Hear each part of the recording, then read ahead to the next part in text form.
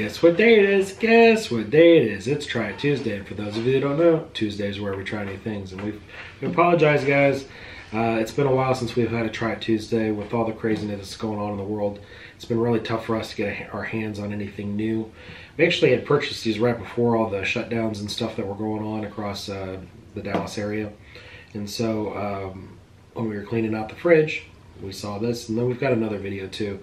We don't advocate anybody goes out and tries to find these. If you can find them on the interwebs, like on Amazon or something, try to get them. But I wouldn't go out to the stores to try to find any of these right now, guys. So try to be as safe and as healthy as you can by staying at home. Now this is AHA. Is it juice or is it sparkling water? Okay. It's a Coke product. Oh. I just realized that right now. Oh yeah, it's a Coke thing. I know they're supposed to be debuting a whole bunch of new stuff this year, so we'll see if it's any good. But I'll just try from the left right here. We've got citrus and green tea, and I know I'm already getting not like this. This was the only ones I found, and I think I found these at Market Street, which is like our Albertsons grocery store.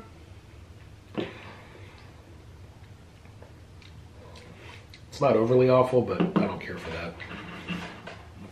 But they're cold. See how cold, condensation. Yeah. People always get mad at you that you don't drink when they're cold. Oh no, that's cold. I just don't care for it. It's alright. It's got the same amount of caffeine as an 8-ounce cup of green tea. No. Me and green tea don't get along.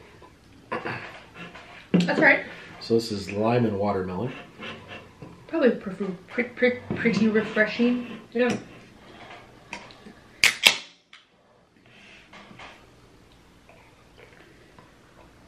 I smell it.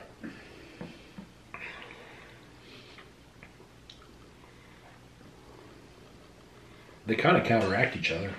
It's not bad. But you don't get one or the other flavor. It's kind of melded together. With which flavors are usually pretty overpowering. It's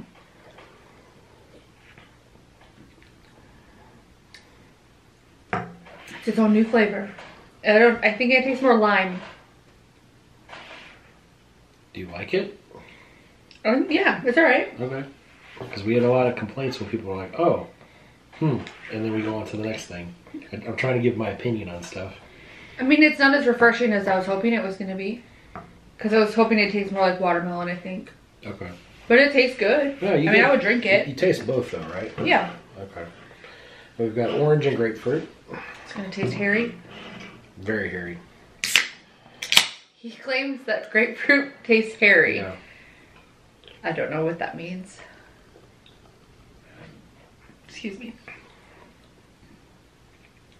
I get more orange in that than I do grapefruit. So it doesn't taste hairy? No, actually I don't really taste very much grapefruit at all. It's mostly orange. But not like a fake soda orange flavor, it's more a natural orange. But not quite an orange juice. No, it just tastes like the oil of an orange. Orange zest? peel. The oils and the zest. It's pretty good. I don't taste grapefruit either. But it's not straight up orange, so right. I guess that's the mix of it. Last one we got is blueberry and pomegranate, which generally go together. They apparently have a coffee one and a whole bunch of others, but these were the only ones that I had found that day. That's a little tart. I don't care for that one. That one definitely needs some sweetener to it. I think it's more the pomegranate that's getting me than the blueberry part. See, I taste blueberry. And it is none of them are bitter. So I wouldn't say it's bitter, but it's very, I don't know. Yeah, they've done a pretty good job masking the sparkling element, because with most sparkling water you get a kind of a bitter aftertaste. None of these have really got a bitter aftertaste. I think they're probably the most neutral sparkling water you'll have. So you like that one the least? Then probably that one. And that one and that one? No.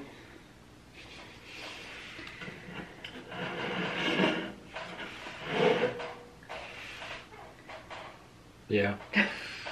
It's like a puzzle. Actually, probably this above that one. I didn't care for this first one. Oh, you don't like the green tea? Yeah. I didn't taste the green tea. I just taste like, I don't know, lemon.